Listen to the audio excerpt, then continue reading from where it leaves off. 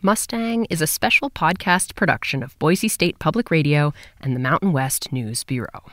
Support for this series comes from Barbarian Brewing, who believes all it takes is a few untamed minds, a little elbow grease, and a few pints of beer to make true innovation happen. I remember the first time I visited the wild horse corrals outside of Burns, Oregon. It's a desolate place. Sagebrush for miles around, scattered juniper trees, and a dozen or so enormous corrals or pens with these high metal fences. You can drive your car around and look at all the horses being held there. Hundreds, even thousands at times. Sorrels, paints, black ones, white ones, bays. These horses all used to be wild, roaming the public lands of this region in small family bands and herds. Stallions protecting their mares, raising colts and fillies, looking for food and water, and not always finding it. The Bureau of Land Management gathers these horses up and brings them to facilities like this one and others around the country to live out their lives in captivity.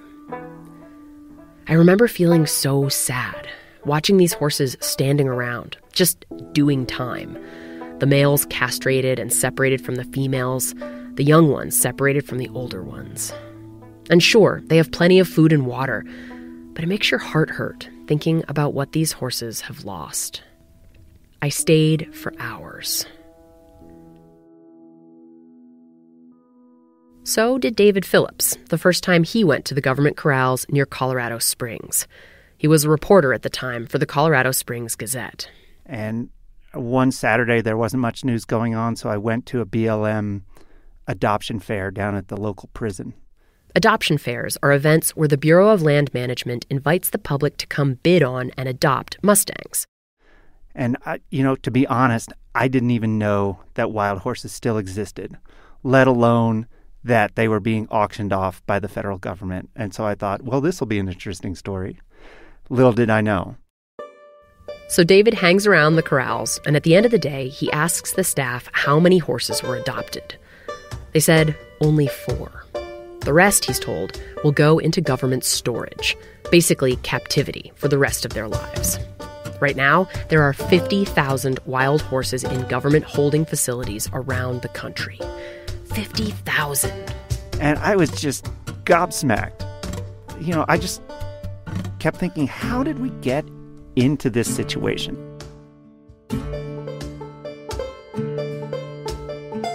The American West has a Mustang problem, and it's got a lot of people riled up for a lot of different reasons. I'm Ashley Ahearn, and this is Mustang, a show about a wild horse who's learning the world of humans, and a human, this human, who's trying to understand the complicated world of Mustangs.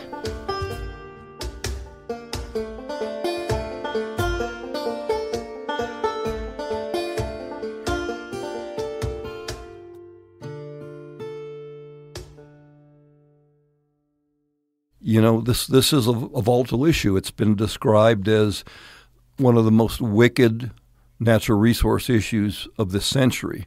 Terry Messmer is the Quinney Professor for Wildlife Conflict Management at Utah State University. He's been studying the wild horse issue for decades. The Bureau of Land Management says Western ecosystems can support about 30,000 wild horses. But right now, there are more than 80,000 out there, roaming across the West. And that number rises by 10 to 20% every year. This is a crisis. It's a crisis not only involving ecology, but it's a crisis involving our ability to communicate and to relate to each other as individuals. Messmer says the wild horse problem is different from other environmental problems because wild horses are different from other wild animals. People have strong feelings about them. Feelings that are often connected to deeply entrenched belief systems and identities. We'll get into all that on this show, but for now, here are the basics of how it looks on the ground. Wild horses eat grass, of course, so that means that if you talk to ranchers, some will tell you Mustangs compete with their cows for food, and therefore present a threat to their way of life. For biologists, that grazing, and sometimes overgrazing, can pose a serious threat to the ecosystems and creatures they've devoted their careers to studying and protecting. And then there are the wild horse activists, people who photograph the horses, give them names, and believe that Mustangs have a right to live out their lives in freedom on the open range. So, the activists sue the BLM to prevent it from rounding up wild horses. Ranchers sue the BLM to force it to do the roundups. And a lot of other people wring their hands and worry about all the taxpayer dollars that are spent keeping horses in long-term holding facilities. You know, here is this thing that is the symbol of everything that is wild and free that is being held captive at great expense. David Phillips, the reporter from Colorado, is now a Pulitzer Prize-winning journalist with the New York Times. He mainly covers the military, but in 2017, he published a book called Wild Horse Country. It's great, all about the history, myth, and future of the Mustang. And for him, that first day at the government corrals, it wasn't just the horses that drew him in. It was what they represented, something so much bigger. You know, it was just such a contradiction, and to me, immediately that suggested that there was a really compelling human history behind it. Because after all, wild horses didn't create their modern predicament. We did. And so to understand how they ended up where they did, we have to understand the human history of the West.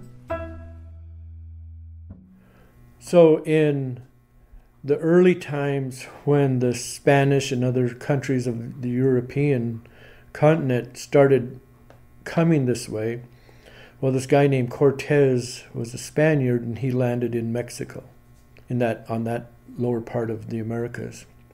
And so when he arrived, he brought the horse.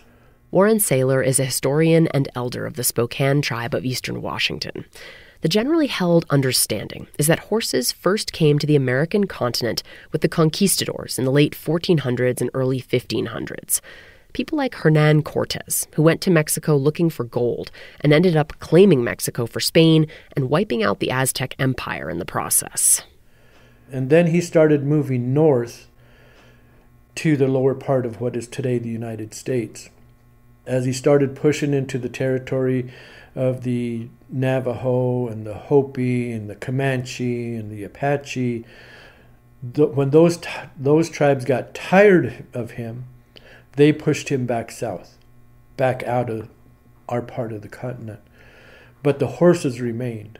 And many different nations began cultivating their own herds, building bloodlines over generations, and using them to transport goods, hunt, and fight off colonizers. And then as those horse herds grew, then they became a trade item, because tribes always had trade routes throughout the United States.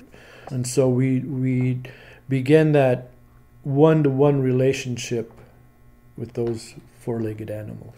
From that point forward, they just became a part of us.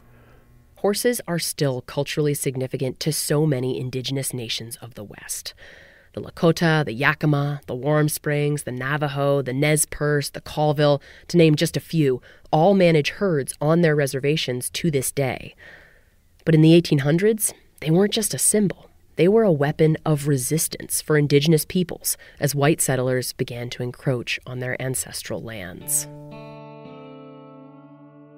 In his book, David Phillips estimates that by the early 1900s, there were maybe 1 million wild horses in the West. That's more than 10 times what there are today.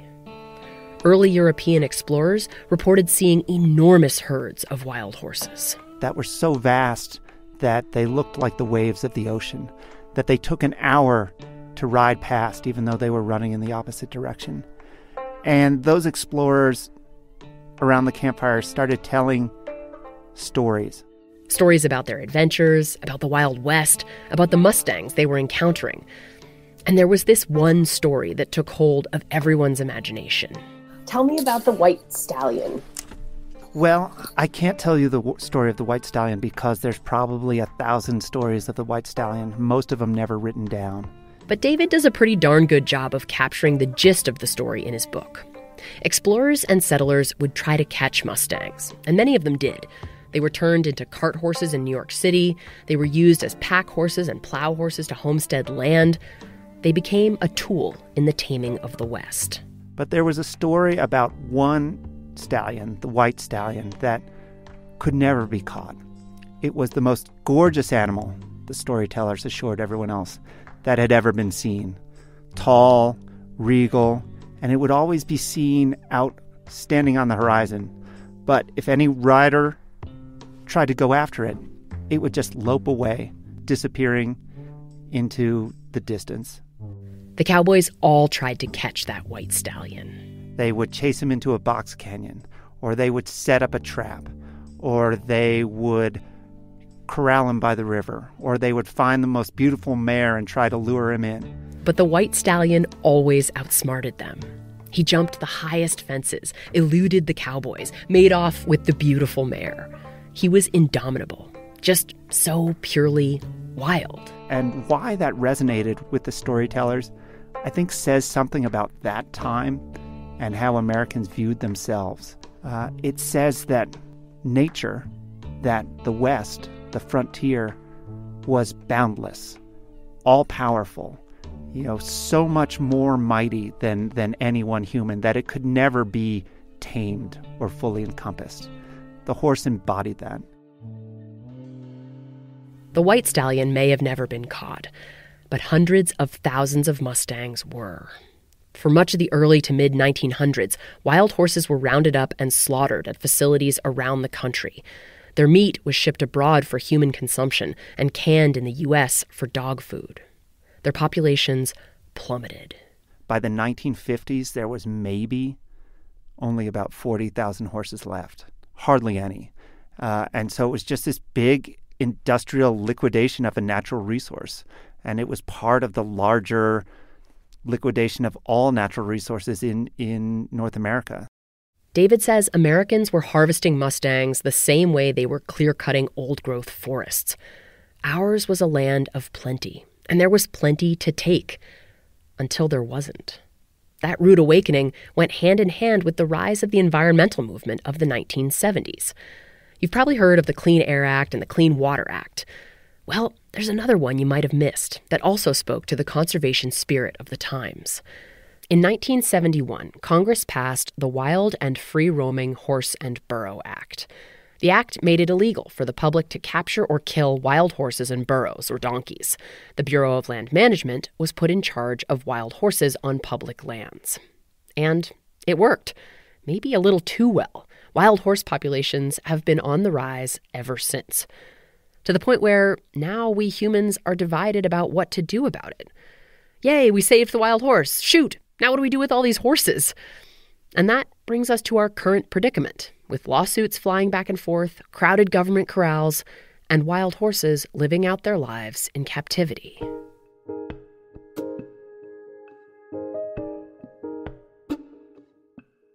As a little girl growing up in the humdrum suburbs of Massachusetts, I dreamed of wild horses, roaming free somewhere out west. A place I'd never been, but I knew I would see someday.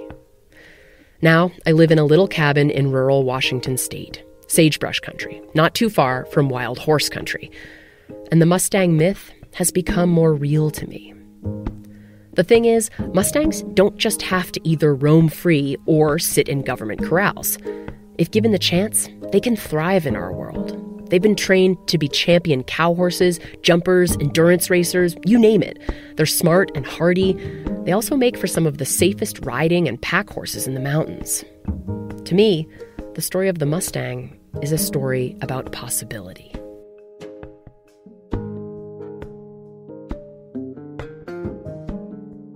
For $125, and of course if you meet some requirements, the federal government will let you adopt your own Mustang, take it home, and try to train it. So that's what brought me to the BLM corrals outside of Burns, Oregon last year. I wanted to see it for myself, but I also wanted to take home my very own Mustang. And I should note here that I have never trained a horse. I know how to ride, but training a horse, especially a horse who's never been around people, is next level. There is a high likelihood that I am biting off way more than I can chew. But that doesn't usually stop me. Anyway, I spent hours standing on the fence, arms wrapped around the railings like a little girl, just watching mares and geldings, young and old. I watched the way they moved and interacted. I didn't know exactly what I was looking for. But there was one little black horse with a bright white spot on his forehead that caught my eye. I have a video on my phone of him from that first day. Hey, handsome. What you doing? I'm just looking. Horses are prey animals, so if they can't run away, they want to form a tight bunch when they perceive a threat. At the corrals, most of the horses were doing just that, huddled together on the far side of the pen to get as far away from me as possible.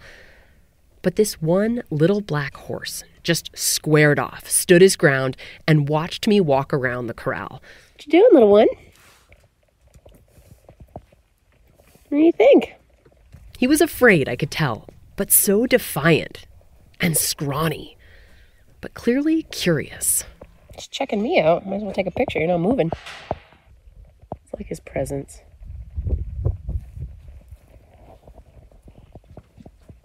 I just had a feeling he was the one. So I had him taken to a different facility to get some initial training, basically just to be able to get a halter on his head so I could attempt to take him home. And I watched the cowboys working with him.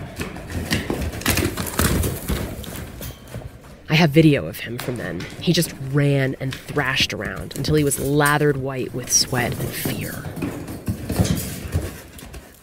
Boy, was he wild. They said they'd never seen a horse kick and fight so hard.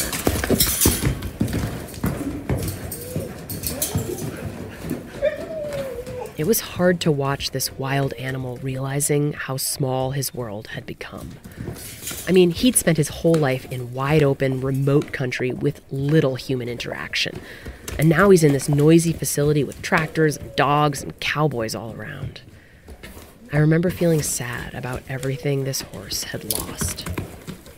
And I was also scared. Like, what have I done? I am in way over my head, and here's this dangerous wild animal that I have no business trying to train, or even be around for that matter. But in spite of my fear, I remember feeling in that moment that I desperately wanted to be in the corral with him. I wanted to comfort him and try and make him feel safe. So I waited until he'd stopped racing and was just standing frozen, his jaw clenched so tight, his eyes darting all around him like he was ready to bolt. And then I climbed over the fence. I walked up to him slowly. I didn't come straight at him. Again, prey animals, so no direct eye contact, kept my eyes down, and I just moved up sideways next to him until I was standing shoulder to shoulder with him. The two of us, looking out on the world together for the first time. Good boy, yeah. It's okay, there's a lot going on here, buddy. I focused on taking deep breaths and calming my body, because horses pick up on all the signals we don't even realize we're sending. Be brave. Be brave. And then I reached up and gently touched his neck. And he flinched, but he didn't run. I'm just putting my hands on him. And I can tell he's nervous, but he just licked and chewed a little bit, which means he's relaxing. And I just want this horse to know that he's safe with me and that we're going to be friends for a long time. You're going to come home with me and we're going to be friends. We're going to have lots of adventures. There's a lot going on, buddy. There's a lot going on. It's going to be okay, though. Good boy. That's right. I'm safe. I'm safe. We're going to be friends. Good.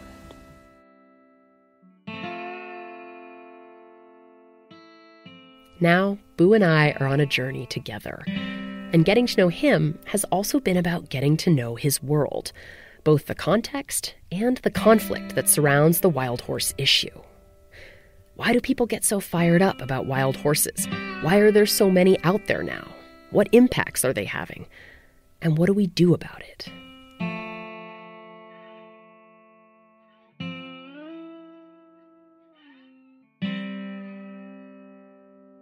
First up, I want to start at Wild Horse Ground Zero, the place where there are more Mustangs than anywhere else in the United States.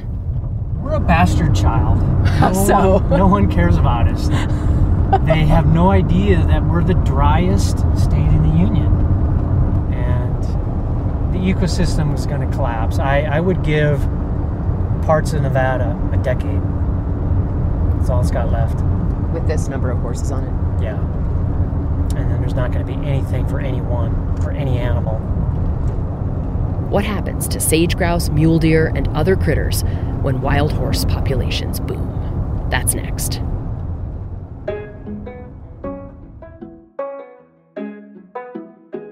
If you're enjoying Boo's story, and there's a little person in your life who you think might enjoy it too, I wanted to let you know that I wrote a kid's book to accompany this podcast.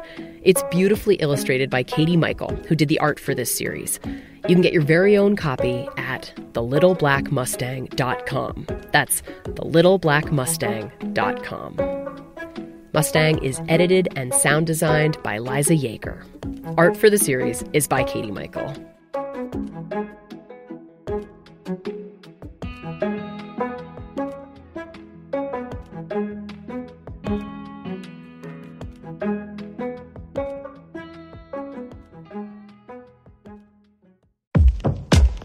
This is my voice. It can tell you a lot about me, and I'm not changing it for anyone.